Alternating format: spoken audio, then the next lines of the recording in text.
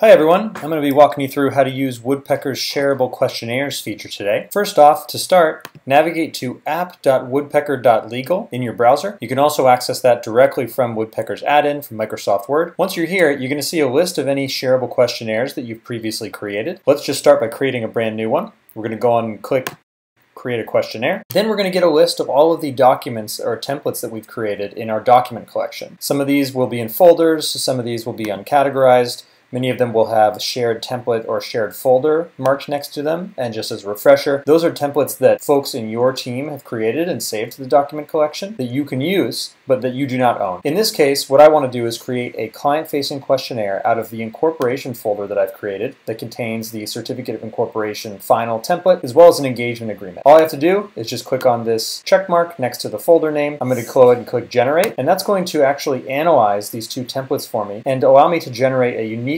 client-facing questionnaire that will sit on top of these two templates.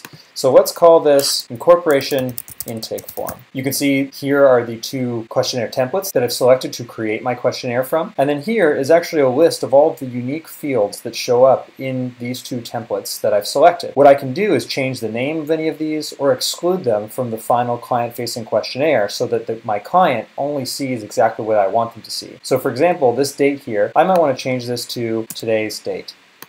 Now you can see here that it now says today's date. We still have the name of the initial field here just so we know what it used to be called. I can go down through the rest of these and just make sure that they make sense. For example, this registered agent name probably isn't something I want my client to see. So I'm going to go ahead and click exclude this field from the questionnaire over on the right. Again, total shares of common stock is something that I'm going to fill in after the fact, as well as the stock price per share and the incorporator name, as well as the incorporator address. I'm going to exclude all of these from the client-facing questionnaire. And what that means is that when these two templates are generated based on the information that the client fills out in the questionnaire, in the final documents, those fields are going to be blank, but I can still fill those in using Woodpecker in the way that I normally would. Now, the rest of these, company address, city, county, zip, those look good.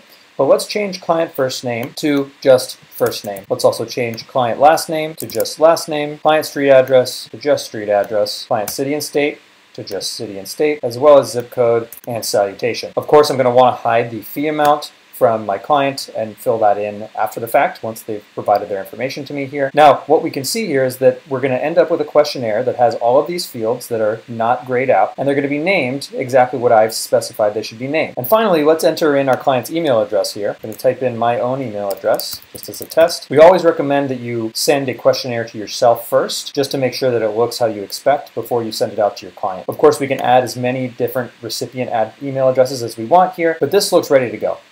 I'm going to go ahead and click Save, and now we'll generate the questionnaire and we're going to send it off to the recipient address that you just specified. You can see that now here I have another line item that says incorporation intake form. I can go in and edit that form at any time, changing the name or even changing the fields that show up, as well as adding additional recipients if I like. Or I could delete the questionnaire entirely. Now let's go and check my email here. And I can see that I got the questionnaire emailed to me as a recipient. If I go ahead and click on that email, I'm going to see that this questionnaire has been emailed to me and I've been prompted to fill it out by the requester. I'll just go ahead and click on this link here, which will then take me to actually fill out the questionnaire as a client. At this point, I can go in and fill out this form with my name and my company's information. After I'm done filling out the form, I'll go ahead and click Submit. And my questionnaire is going to get submitted to Woodpecker, and all of the templates that I previously specified are going to get automatically populated. At this point, your client is told that the creator of the questionnaire has been notified, and that the questionnaire has been submitted and the documents have been populated correctly. Now if we pop back over to what the questionnaire suggester sees, this is the email that I used to request the questionnaire. Let's go ahead and click in on this email that I just received, indicating that the questionnaire has been submitted. I can see that I received an email indicating that my recipient has submitted my questionnaire.